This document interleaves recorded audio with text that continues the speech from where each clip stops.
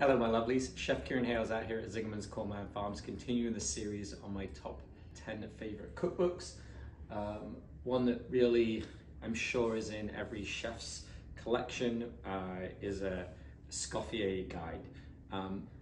This is definitely a guide. When we talk about cookbooks, we sometimes think a little bit more about the chef, we think a little bit more about the restaurant that they might be in. Escoffier was a gentleman that helped organize our kitchens the way that we use them today.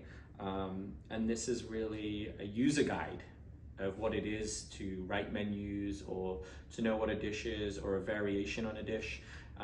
If you've never picked up Escoffier or never used it, it can be a little confusing. It'll start out talking about like the chicken breast, and then it'll do all the variations of how that can turn into a different classical French dish. They've definitely got other nationalities of foods in here, but it's a lot of French classical cuisine. It's a really interesting way to look at the variations. I think what I've always loved about the Escoffier cookbook, and definitely cookbooks in general, is that this is where recipes are trapped. Google and searching for recipes online, you'll never find some of these recipes. If you are, there's probably be 1 or 2 pages about them, talking them very obscurely. This is where they are, and getting the cookbooks out and going through them really opens up that creativity of thought and how you want to combine things. A lot of this is regional French foods. So you might be talking about somewhere that changes 20 miles down the road, just how different that chicken breast dish is, or how they've braised up a thigh, or how they've been making their cold hams. I probably use this book more than any other book. This is actually my second copy. My wonderful mother had brought me an original first edition English translation. It is tucked away really safe. This is kind of my everyday copy of the Escoffier cookbook. There's also a little book called The Repertoire, which isn't about Escoffier, but it's kind of a similar method where it's taking a main ingredient and then giving you all of the variations below. In this series, we like to talk about a recipe from the book that we really love. This is a little different. Definitely there's lots of recipes in here or inspiration for dishes. I did pick out something so we could chat about it. And so on page 389 of the Escoffier cookbook, there's poulet sauté Saint-Lambert. And so this is chicken breast. And so if you flick back a few pages, it starts to describe what is a chicken breast, which I think is interesting. Sometimes we think we know what that is, but it really defines its shape, its structure, and what things should be on there. And then it goes through loads of variations of them. In here, that recipe on page 389, we're on recipe 3242.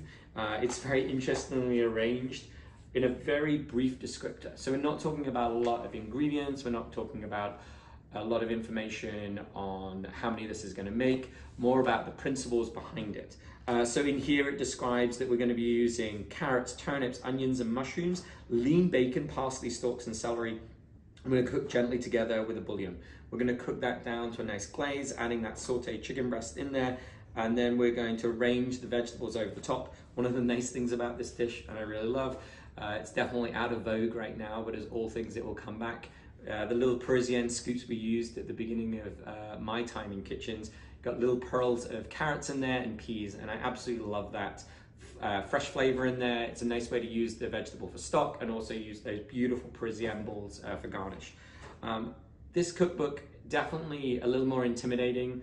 This might be medium to high skill level as far as using it, because you need to know a little bit more about what's going on in the kitchen to understand. But it's a really great reference. So if you're looking for something to give you inspiration, a little bit more delving past what you could get on to a quick search on the internet, this kind of book, the Escoffier Guide or the Repertoire are really great cookbooks for that. That hopefully opens up the door for you getting some more historical cookbooks and being interested in kind of delving past the everyday cookbooks that are out there now, and some of those, you know, pre-1980s, 1970 cookbooks, even going back into the 1800s. So grab yourself a copy of this for sure. This should be on your shelves, and we'll get on to the next book next. Look at that, 4 minutes 40, I'm making them longer.